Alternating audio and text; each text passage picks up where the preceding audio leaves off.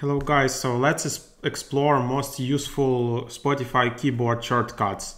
So Spotify can be much more faster and easier to use when you know some of these basic keyboard shortcuts. So let's just explore some of them and which are more popular and can be useful for you. So if you want to create a new playlist on a Mac, it's just Command N. So if you press Command N, you will see something like this. This is a new playlist. If you want to copy a URL of the track, you can just use Command C on Mac. So for example, I can just copy this track, and when I want to insert it, it will appear as link to this Spotify track. Obviously, you can delete your tracks this way. Also, you can use Command A to select all tracks. So this one is really useful. For example, you can select all tracks here and then just move them to another playlist. And this way you can just merge two playlists. So you can just select all tracks from one playlist and move them to another. So after you selected all the songs, just right click and then you can add to new playlist and do different stuff.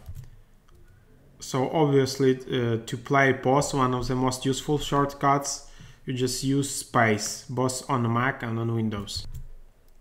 So if my track is selected, I just press space and then it just stops. So it's really useful for Spotify desktop app. Repeat on Mac Command R, on Windows Control R, and a shuffle Command S. So you don't need to go to your desktop app, you can just press Command S and the songs will shuffle. So something like this. And as you can see, the shuffling was enabled. I can disable it here. So next track on Windows, it's easy, Control right. On Mac, it's just Control Command right or Control Command left. Volume up, Command up, with the arrow Command down. And this one, mute, is useful, Command Shift down. So as you can see, as I'm playing some song, I can just press Command Shift down or Command Shift up to disable mute. Yep, and Command Shift up on Mac is a maximum volume. If you want to filter songs on Spotify, you can use Command F. So it's really useful if you have huge playlists, just press Command F on Mac and you can just filter by title or something like that. Then if you want to access preferences, it's really easy, Command comma. You can really fast access settings. To log out active user, Command Shift W, Control Shift W, quit, Command quit. Then hide window, Command H.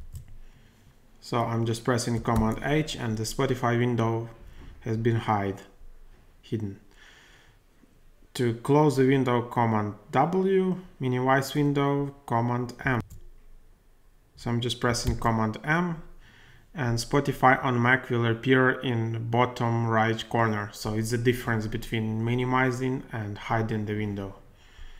To restore from minimized, you need to press Command Alt 1. So Command Alt 1 and here is Spotify again. So yep, that's about it guys. These are just the most common keyboard shortcuts. They're pretty similar both on Mac and Windows, however some are only available from Mac here in the bottom. But otherwise I can save you a lot of time if you are a Spotify junkie. So thanks for watching and hope to see you in the next videos.